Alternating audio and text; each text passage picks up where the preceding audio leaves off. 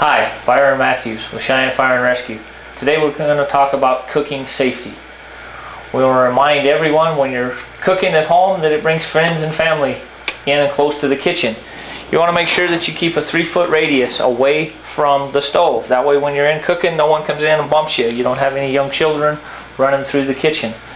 If you have a grease fire, you want to smother the grease fire with a lid, turning the heat off. You want to make sure to keep your pot and pan handles turned inside the stove so they don't get bumped or spilt, causing a fire. You want to make sure you keep your oven mitts, wooden cooking utensils away from the heat sources. Same thing with items on the counter. If you have an oven fire, you want to close the door, turn the heat off.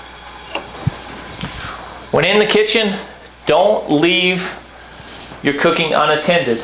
Most kitchen fires occur from unattended cooking. You want to make sure that you have a properly sized fire extinguisher available in the kitchen.